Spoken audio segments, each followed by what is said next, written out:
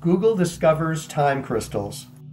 Researchers from Google, Stanford, Princeton, and other universities may have made a computer breakthrough so significant that we haven't fully grasped it yet. Even Google scientists aren't sure if their time crystal discovery is for real. However, if the report is correct, Google might be one of the first companies to provide the globe with a critical technical development for the future.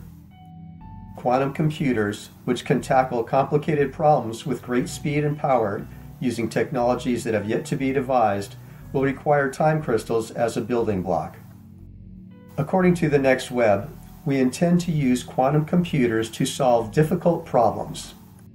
Warp drives, for example, could allow for rapid interstellar travel.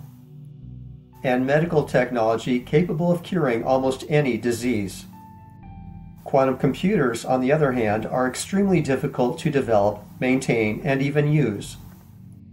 That's where Google's time crystals could be useful. Qubits, or quantum computer bits, are now used in quantum computers.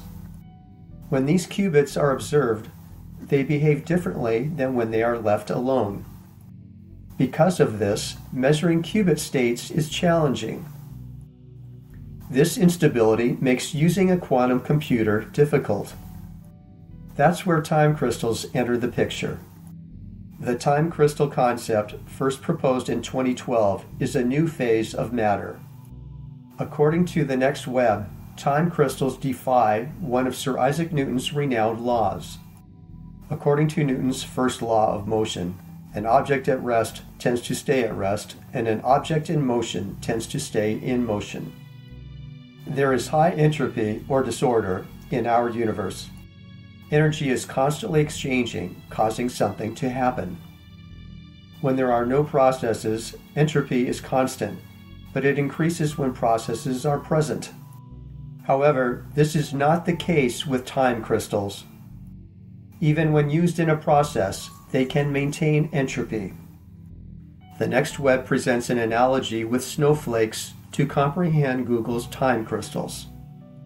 Because the atoms are grouped in certain ways, they have distinct and unique designs. Snow falls, melts, and water evaporates, only to eventually come back as snow. All of these processes entail energy exchanges. A time crystal is like a snowflake that can switch between two states without using or losing energy. Time crystals have the ability to have their cake and eat it too, and they can do it indefinitely. The time crystals do not belong to Google. Even Google is unsure if they have created them. The study is only available in preprint form while it is being peer validated.